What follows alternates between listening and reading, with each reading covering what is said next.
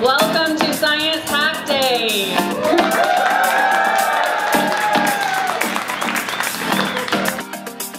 Science Hack Day is a weekend event that gets scientists, designers, developers, technologists, artists, lawyers, writers, people from all different disciplines together in the same physical space to see what they can rapidly prototype with science in 24 consecutive hours. So these can be silly things, they can be solving serious problems. It's really just about whatever excites you and prototyping it to whatever fidelity level you can.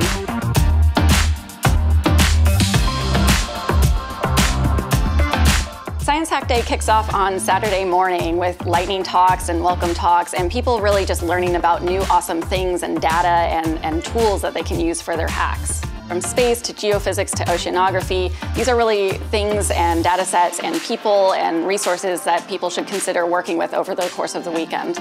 After lightning talks, we just open it up to hacking, and it's kind of organized chaos in a good way. People are really mashing up different ideas, listening to each other, and eavesdropping on what cool things that they might want to work on.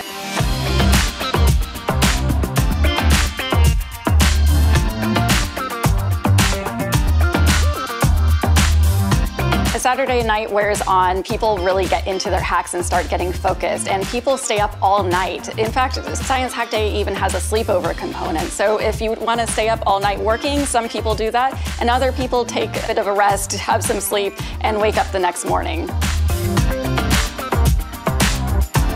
Sunday morning, people are incredibly tired, but they really start pulling together their hacks and really start putting things together in a way that you can actually see. And it's just amazing. It's kind of like Christmas morning in a way. You just see a lot of things just emerge out of almost nothing, and it's just amazing. On Sunday afternoon, demos kick off. People are presenting all of the stuff that they made over the weekend. They get 2 minutes to demo and show us really what they created and how successful or not they were. We have judges watch the demos and give awards to people based on different things like best hardware, best use of data, best design. All the winning teams get a medal, and it's just amazing to see all of the joy come out of everyone. Everyone is so tired, but so proud of all the awesome things that they've been able to create and the great people that they've been able to meet.